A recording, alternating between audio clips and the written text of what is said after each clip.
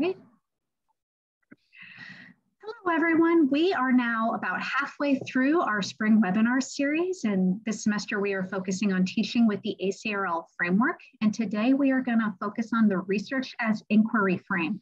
I want to give full credit to the content of this to my colleague Kathy Meals, who happened to be out today, but just know that the work you're going to see here is hers today. I'm just presenting it, but I do want to give her credit for that. So today, as with all of our webinars, I want to say welcome and thank you. This session is being recorded and it will be posted to our YouTube probably this afternoon, and that recording will be available for rewatch for anyone, so please feel free to share it. If you are attending this session live today, you will receive a certificate of attendance early next week. So today, the research as inquiry frame. Let's start by reading the language of the frame. Research is an iterative and depends upon asking increasingly complex or new questions whose answers in turn develop additional questions or lines of inquiry in any field. This frame conceptualizes research as an ongoing, perpetual, collaborative project among all of us, both inside and outside the classroom and across disciplines, in which researchers ask questions, explore, organize, and analyze information related to their questions, and challenge or extend upon the work of others. In order to do research, researchers need to come to their questions with curiosity, the willingness to explore and experiment, the ability to use a variety of research resources and strategies that meet their needs, and the capacity to draw conclusions based on their analysis and synthesis. That's hard to say back to back.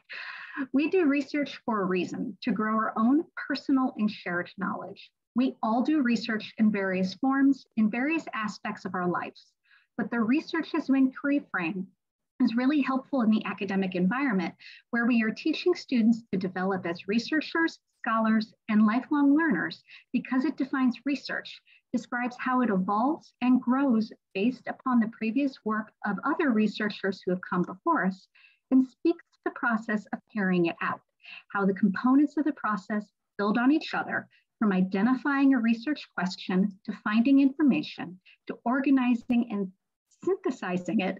It also explains what we actually mean when we say research, what we are asking students to do when we assign research projects, what learning objectives are we trying to meet with these assignments, and what students need to be able to do and feel in order to increase their skills and competence as researchers.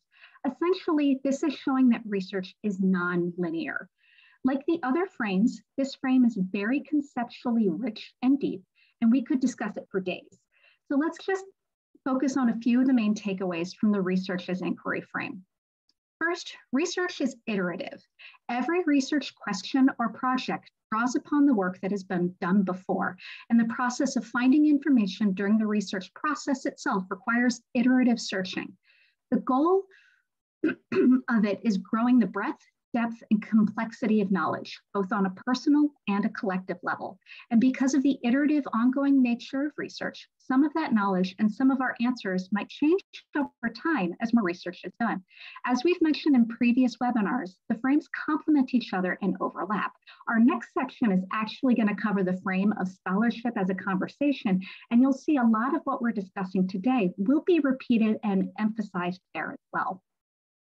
So the second skill is that research is exploration. We often tell students that research is a nonlinear process. And this is the fun aspect of research. The fact is it can be a little bit messy and that we can go down unanticipated rabbit holes. I know when I'm teaching, I often tell students I go on these Wikipedia learning binges where I just keep clicking from one thing to another. And as we do that, we come across new and possibly unexpected ideas. Research as exploration also means that your path along the process isn't necessarily direct. It's not one foot in front of the other. The path almost always involves backwards, sideways steps, looping around on each other, seeing one concept, jumping to another. And so another perspective on research as exploration is that research is not about trying to find evidence for an answer you already know. Instead, it's naming a question, finding information about it, and letting the evidence in your critical thinking and analytical skills lead you to the answers. And lastly, doing research is not just applying, a definitive set of skills. The skills and the ability to locate information are fundamental and undergird the entire research process as an iterative and exploratory process. Research also requires a mindset that encourages exploration, curiosity, open-mindedness, and resilience to keep going in the face of challenges and to learn new things. So I'm curious, how have you experienced this whole research as exploration in your own work? And please feel free to unmute yourself. We will have time for Q&A, both recorded and unrecorded. So just know you are being recorded right now, but there will be a chance for unrecorded at the end. Could I start off by saying that that's pretty much the whole point when it comes to humanities research, humanities writing. And it might be something as simple as taking a particular passage or taking a particular sentence of a particular work and unpacking not just meaning, but possibilities of meaning, possibilities of direction, possibilities of looking at other parts of a particular work or series of works that are getting at a particular point or getting at or responding to a particular cultural tradition or cultural utterance or reaction to something. Yeah. But you don't really learn that in undergrad. No, and that's one of the interesting things that when we work with students, we try to show them, you might not be learning this in the classroom, but you're sort of already doing it. And we try to connect it back to their personal lives. A lot of students don't realize that when they're doing research in their personal lives, they're using these skills. And so, we're talking about. It's discouraged because it's like being handed an Uzi, and you're barely trained to shoot a pistol.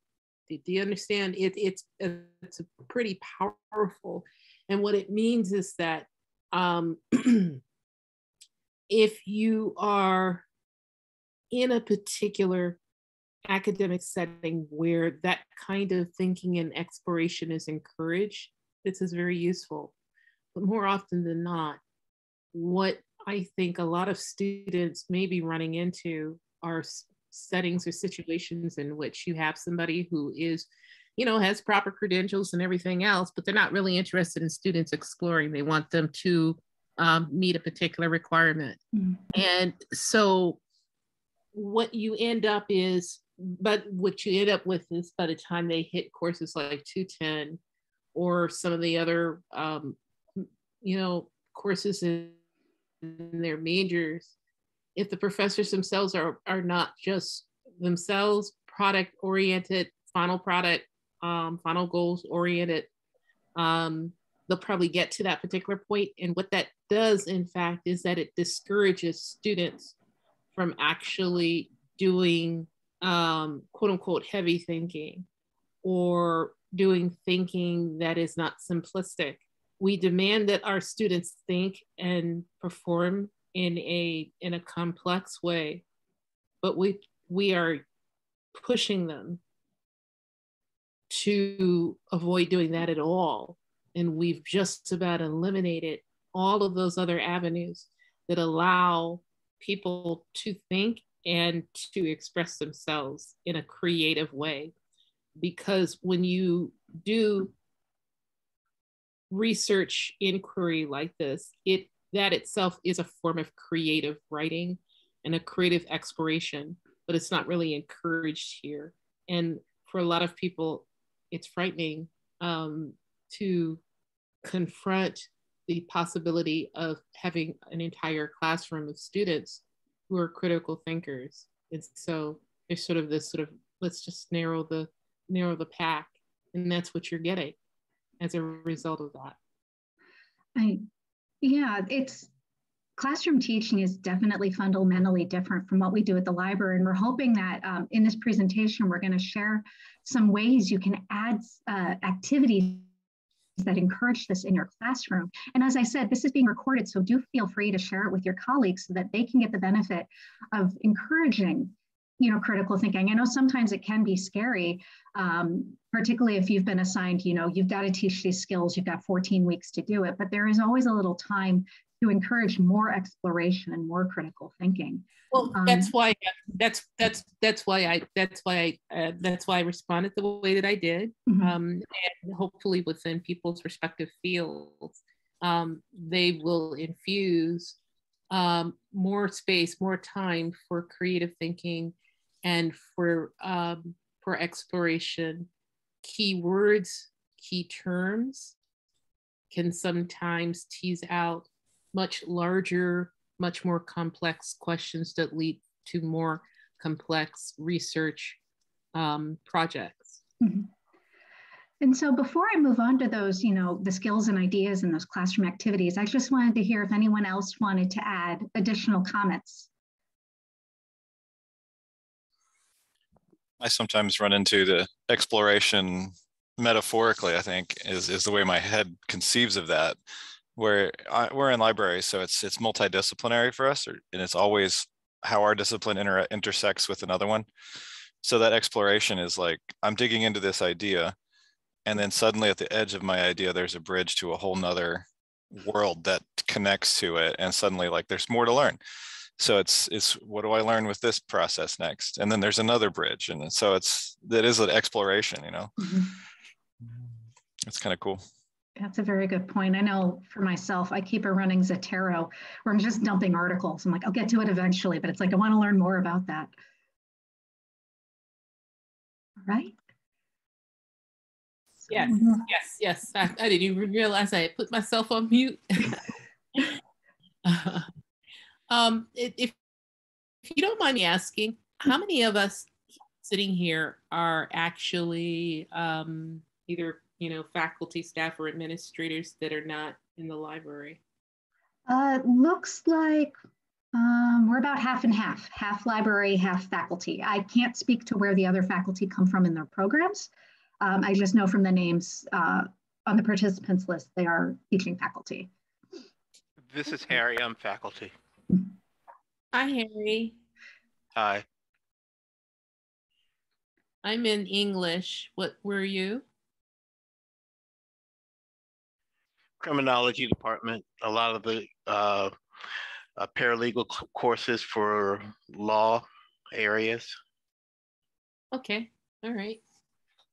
Research is always great. I'm not in a big research class. This semester I'm not in big research classes, but research is huge if you're going to be a paralegal or moving forward to even law school. Mm-hmm. But research is it's critical everywhere, and it's just we just have to infuse in our students.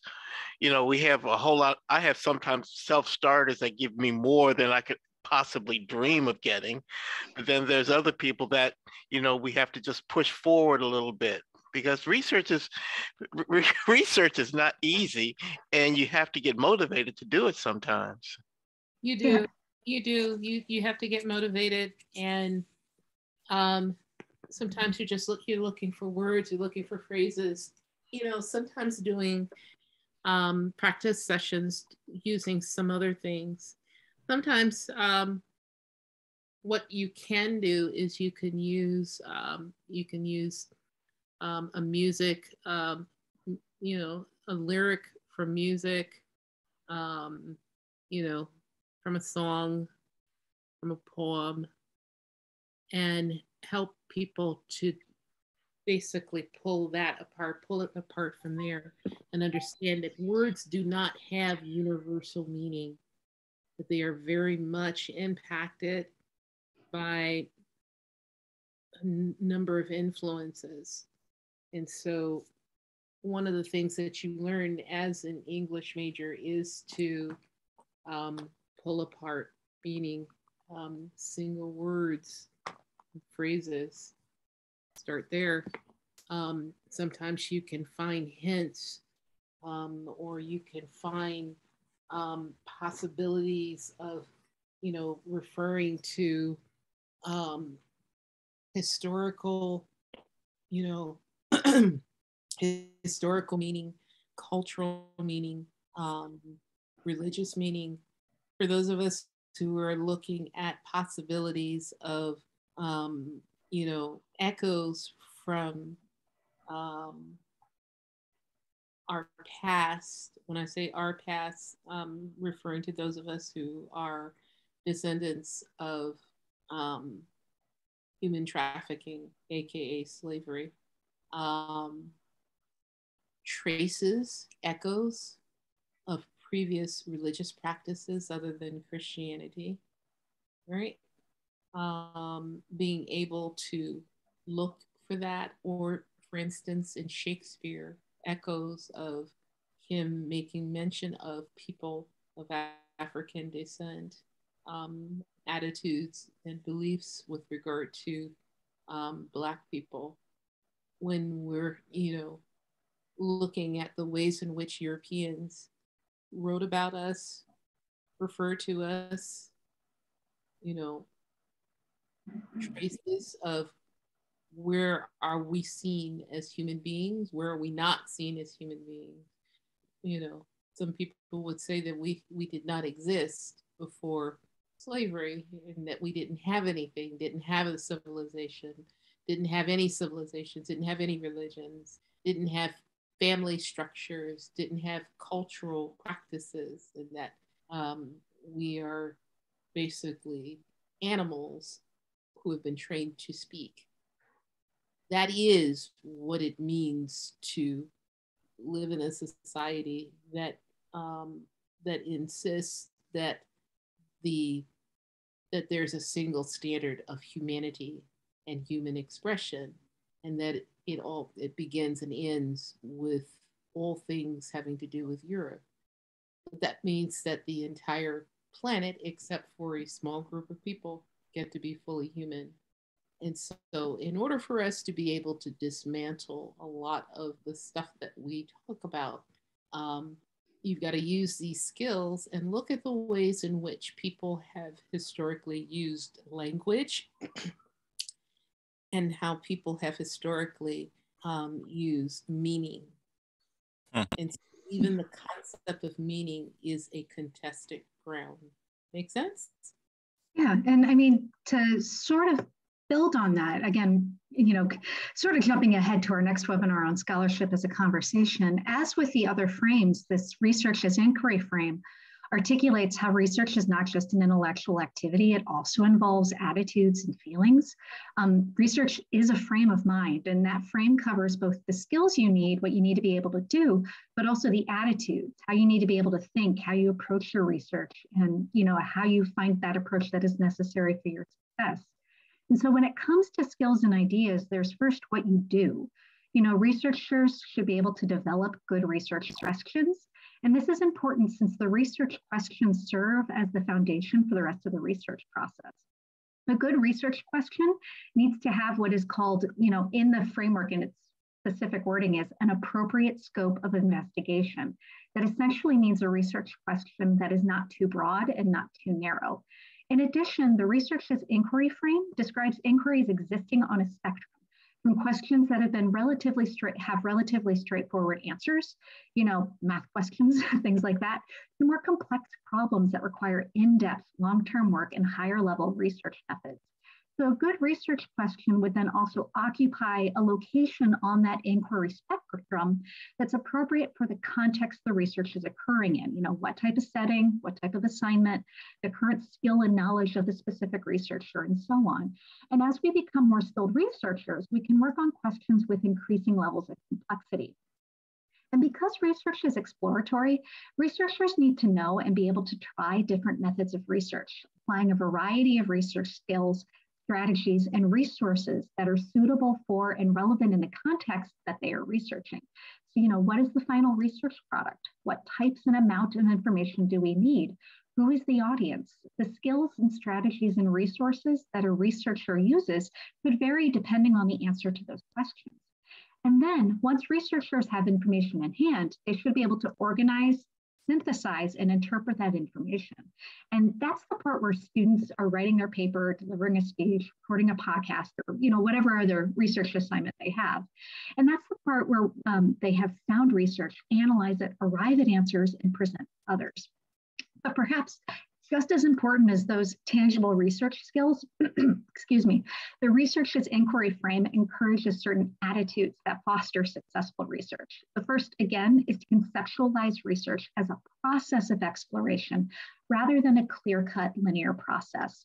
No matter how expert a researcher is, during their process, they will certainly encounter both peaks and valleys and possibly some dead ends, but maybe also new ideas they hadn't come across before. And our favorite, those aha moments, when you're like, oh my God, this is exactly it. So to support that exploration, research requires persistence, adaptability, and flexibility. And these are attitudes that we try to emphasize when we work with students. We recognize the challenges as something, that's expected. And we show, this is normal. This is a part of the learning process. And we help them to anticipate and mentally prepare for that messy process. We often tell students, if you're feeling frustrated, that's when you visit the library.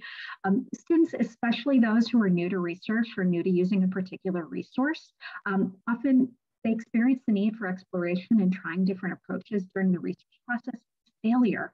And so we don't want them to get discouraged or give up. So we try to teach them that frustration in research is completely normal. You're not doing it wrong.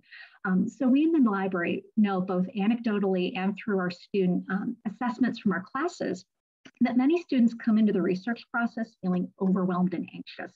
And they're not anticipating, that this is complex and challenging. And so when they encounter these frustration, it deepens their negative feelings towards research.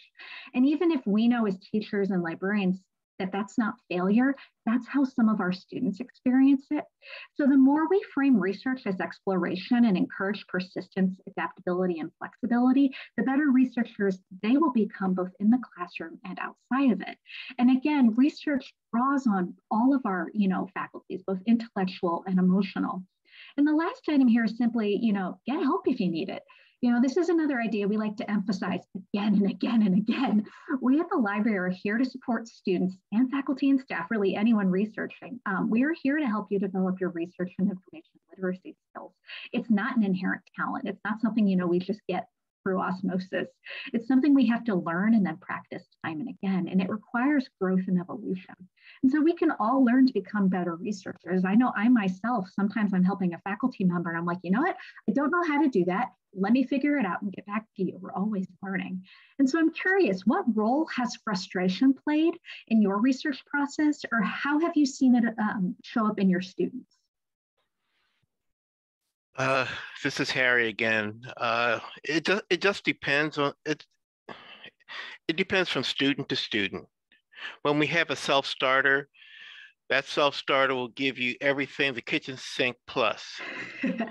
But then you have other students who you have to figure out a mechanism to get them started. I know once I showed a movie in a class, and that helped get people started. It was what was it? Bad Times at El Royale.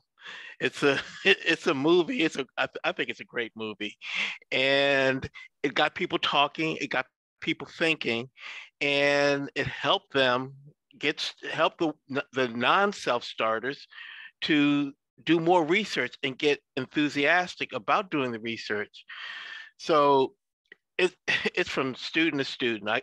There is no bright line, and there's no one path that everyone can take. Your self-starters, you sometimes you want to say, gosh, you're great. You have everything plus. I wouldn't have gone this far. But then other people, and it also depends on that person's time.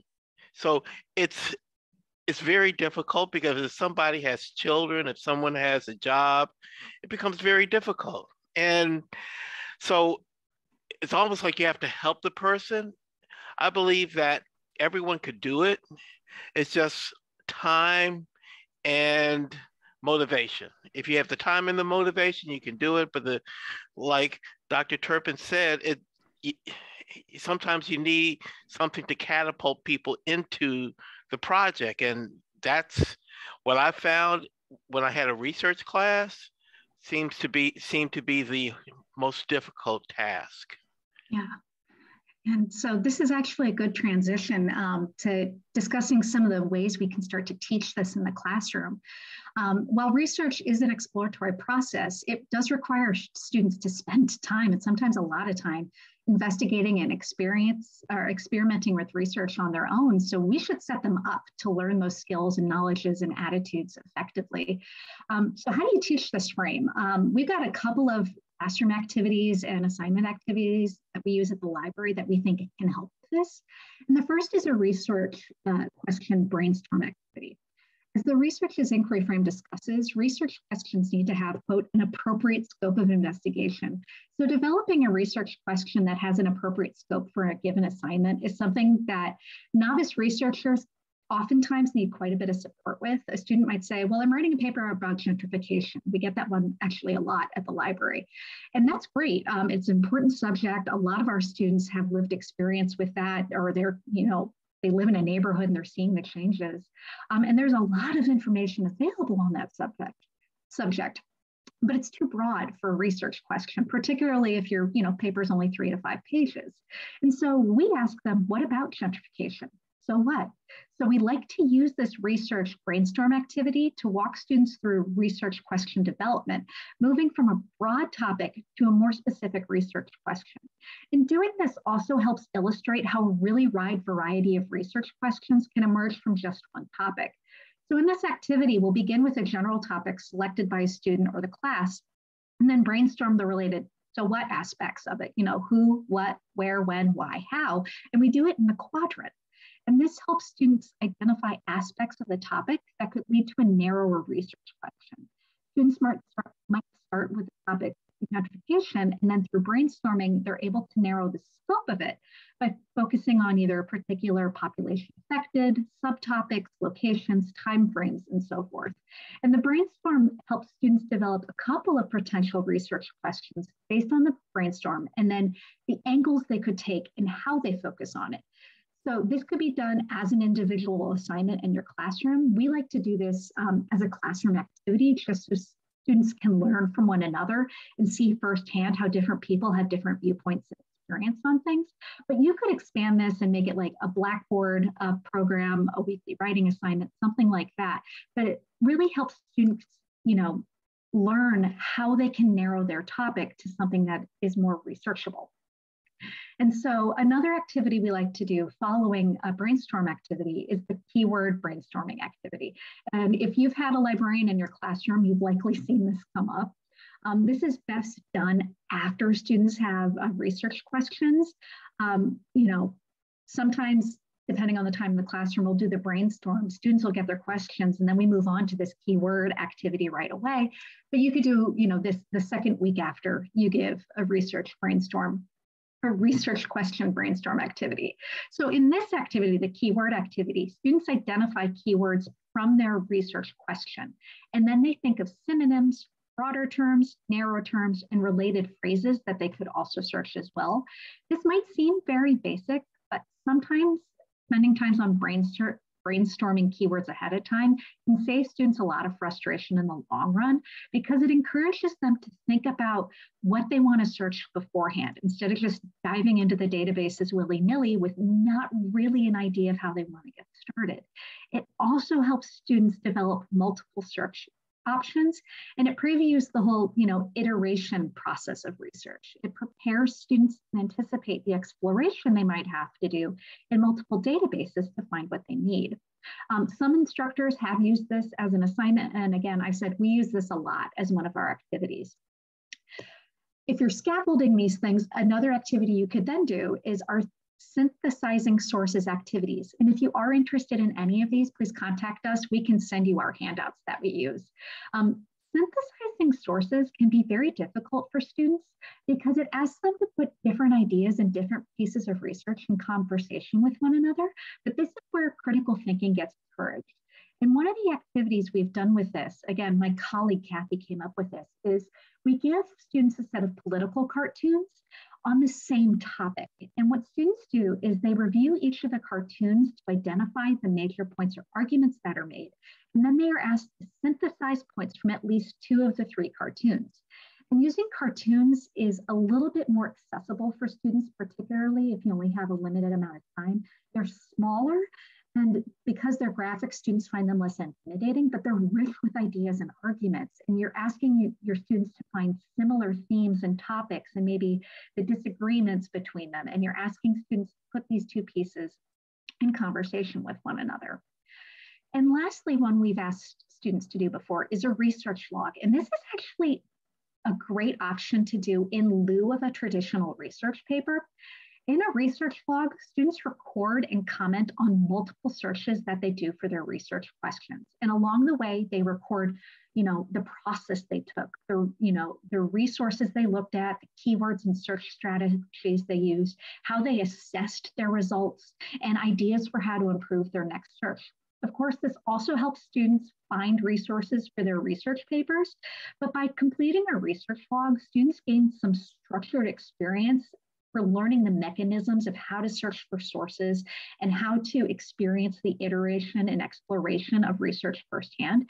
It also encourages reflection on the research process, and it gets students thinking about, oh, okay, I tried this, it didn't work, so I tried this, and it gives them time for self-reflection to see how research is not straightforward and linear. And so these are some things we do commonly at the library or when we're asked to come into a classroom. These are 4 of the main ones we have used. And I'm wondering if anyone has asked their students to demonstrate the exploratory aspect of research in their class.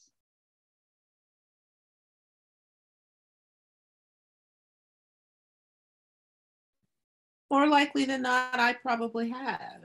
Mm-hmm. I mean, as we're talking, I'm looking at Roland Barthes' CZ. And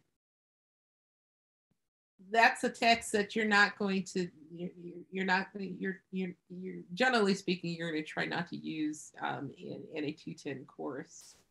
So you are going to use some of the methodologies, the coding and whatnot, and you end up teaching that in one way or another. And I sometimes wonder if we might be better off just straight up teaching critical theory or literary theory instead of assuming that students have arrived at a particular point or at a particular methodology of thinking. And it may be that we need to stop assuming that. We're expecting students to write as if they've had an advanced level of training in terms of how they think and how they look at language and how language performs in a given text, in a given sentence. Yeah, I definitely think that it varies from student to student and the experience they've had. My colleague Kathy and I are actually doing a research project where we're looking at how faculty design their research projects. And while we're still very deep in the middle of this research, what we have been learning is a lot of people don't learn how to do research or learn how to critically think about, a text in front of them until graduate school. Yeah. It's just not something that's taught, at younger levels. And it has interesting ramifications for how faculty teach students and how they develop research projects and all of that. And it's just something, we always think, oh, students, if you're coming to college, you've learned these skills, but it's actually not something that's inherently built into our, elementary to high school curriculum. And it's definitely not encouraged at the university level, because if it was, the kinds of courses, the kinds of resulting courses, and the kinds of challenges would be quite different for professors. And to me, it really is about maintaining a certain level of power in terms of who gets to speak, who doesn't get to speak. And it means that you're not going to run into classrooms in which students are going to ask questions or present projects that that require that sort of, you know, engagement. For some people, that's not what they're here to do.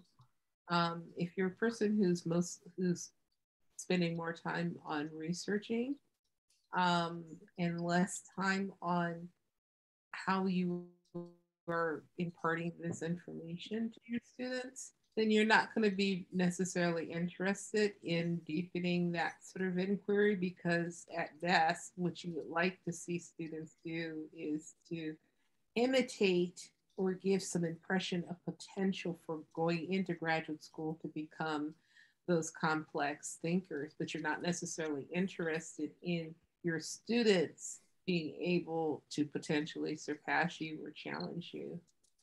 It really is a power play. I do wonder, and this is going slightly outside of the bounds of this webinar, but there is a movement for open pedagogy. And with that, students help design the curriculum of the class they are in. Like, they're developing the content, they're developing the assignments, and it's more of a partnership between the faculty member and the students. And this is, I don't know when this movement began. It's still relatively new, but it has been around for long enough. We are seeing, you know, scholarship on it. But that's another way of, you know, teaching to students research as inquiry, because they're forced to ask questions about the overall topic of the class and then help develop the curriculum. Right. Yeah. Right. And so, yeah. And well, I mean, I do have I do have 2 independent study students who are helping to shape a Bell Hooks course. I had another student put together a syllabus proposal for Queer Lit. And so there is room for that. And my attitude is that we probably need to encourage students to do things like that, you know, put together symposiums or syllabi or symposium or syllabi or web talk or table discussion in which certain issues are discussed and explored. Absolutely. mm-hmm. So otherwise, why are we having them perform or put together stuff? For what purpose? And so that, you know, that means that you really are transforming your classroom. And this is whether it's face-to-face or whether it's an online class. What you really do want to do is to make sure that your classroom space really is a point of inquiry, and where students feel as though they are part of the learning process, and that it's not them being fed stuff, but in fact it is it's an exchange of information. Because as a professor, as a teacher, you should be learning from your students. And if you are not learning from your students, if nothing else, the effectiveness or ineffectiveness of what you've attempted to deliver to your students, then you are not teaching, you're facilitating, you're a babysitter. And I want to continue this discussion, but I do want to say, if you want to learn about this frame and more ways to teach it in your classroom, 2 great resources are the ACRL Sandbox and Project Cora, all of which are searchable, you know, by level of education you're looking at, by the specific frames and things like that. But I would like to continue this conversation, and someone has put into the chat, I think the difficulty of exploration is exacerbated when there's too much freedom. In my experience, a lot of students struggle when they are told to pick any research topic and do research. It's easier for a student to start researching when there's an assigned theme or prompt, like a shared film or reading, and then the professor can focus on teaching the inquiry process. Focus-giving themes are baked into graduate level work and to some degree capstone courses that make exploration easier at all levels. And that is something we encounter at the library. Some students come to us and their research projects are just write about, you know, anything you want. We're like, okay, we need to narrow that down. Or they're told, you know, just this math, write about political science. Well, how do we get down from there? And so what we've noticed is professors who give a theme or say, I want you to find an issue in your community, and they find a way to put that personal connection. That's one way of getting students to that aha moment, because when they see how they personally connect to something, they feel a little bit more invested in it, and they get more of that exploration and curiosity because they see how it impacts their personal life. I agree, but I would also say that even with that, you still run the risk of where the student feels as though he, she, or they are in effect, they feel as though they're teaching themselves, and they don't feel as though they're being given any guidance. And so that's where the teaching comes in. That's where the facilitating comes in. There's nothing wrong with being facilitating discussion. And so that's why you have the journal entries. That's why you use popular culture. That's why you use social media. Sometimes looking at trends and looking at the ways in which certain events can have an impact. It's one thing to read about Anonymous deciding to hack Russia.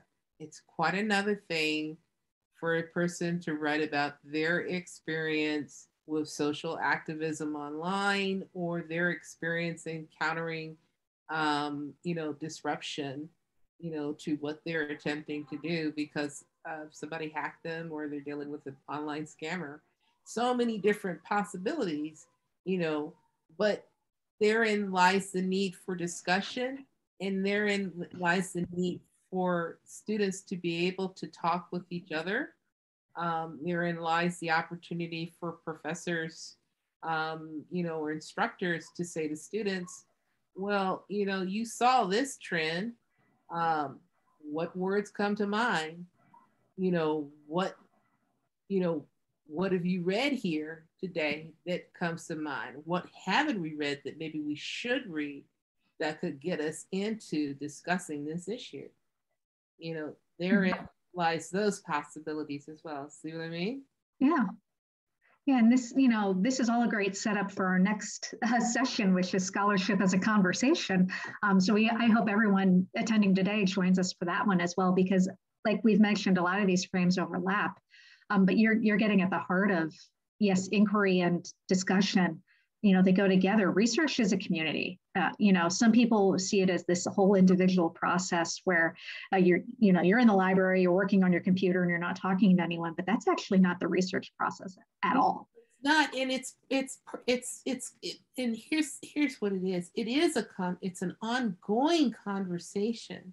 It's not something that's a sort of a beginning and end. You're entering a larger conversation. If you are publishing your findings or publishing what you have been inquiring about, you're entering the conversation and knowing that that conversation may get picked up, at latter points and different points.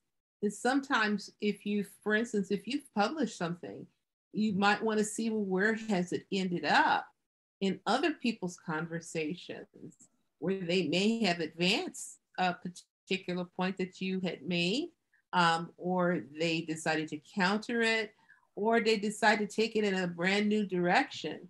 And that could lead to your own work expanding.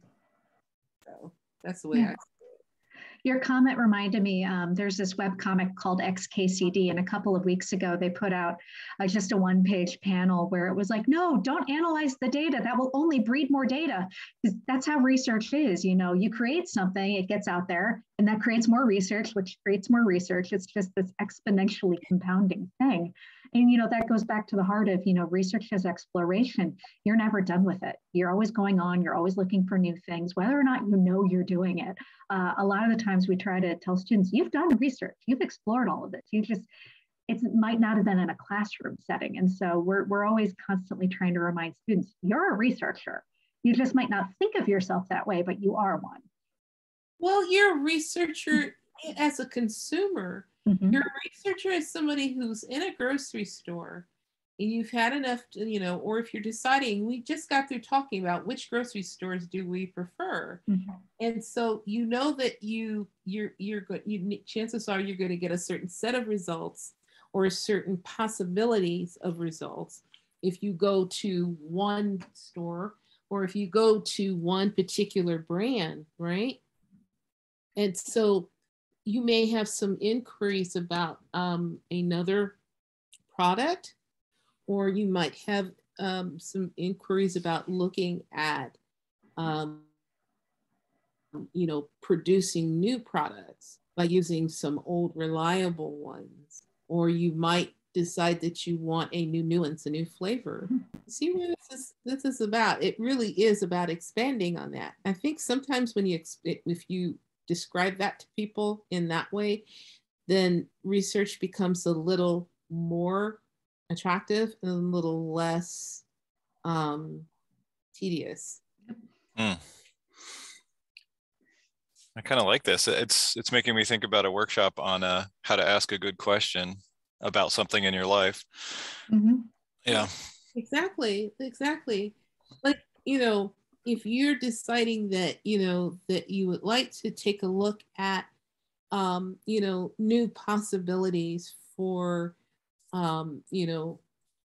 what you could be doing with your diet to make it less inflammatory, to make, so that your skin is not reacting in a negative way, your gut's not reacting in a negative way, some way in which other things don't happen as a result.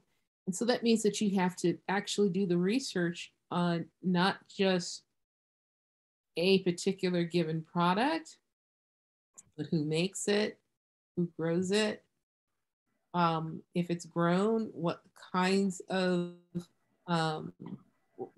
products are used to to maintain it. If you're talking about a particular cut of meat, for those of you who eat meat, it becomes something that's much more complex. We already do this. Mm-hmm. It's just that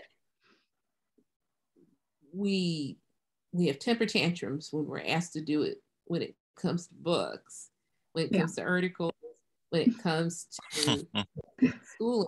But when it comes to what we put in our mouths, what kinds of cars, what kinds of computers are we going to use? What kind of cell phone? What kind of clothes? Where are you getting your next set of clothes? You know that you're not going to a particular clothing store if you don't know, if you know that you don't like that fabric, or you know that you are going to get a certain kind of shoes. You know that you are, for those of you who are into sports, you already know because you do the research and you're always looking at other people's reviews. You want to know whether they're verified, whether they're reliable, right? If you go on Amazon, for Christ's sake, and you want to buy something, what's the first thing you're going to look at besides the details about what's actually in it? You're going to go to which reviews are the most reliable. That's actually the number one example. That's the number one example I use with students when I'm teaching them database research skills. I'm like, if you can use Amazon, you can use any of our databases. And, I talk about how if you're reading the reviews, you're doing research. That's Amazon, love them or hate them. They're a good analogy for a lot of things. Yeah. Exactly. Dr. Turpin, I had a comment I made in here. I think what you're talking about is having the students problem-based learning almost, where it's their own life experience. But I think the really good research teacher, and the point of the research as inquiry thing, is to get them from that point to, how do you explore the context of an issue like this? So what does it mean that this thing is in the store? And then what do experts say should be done about, this kind of meat consumption or whatever? So then you're getting into scholarly work. So you're teaching them to ask those kinds of questions and to do this inquiry process.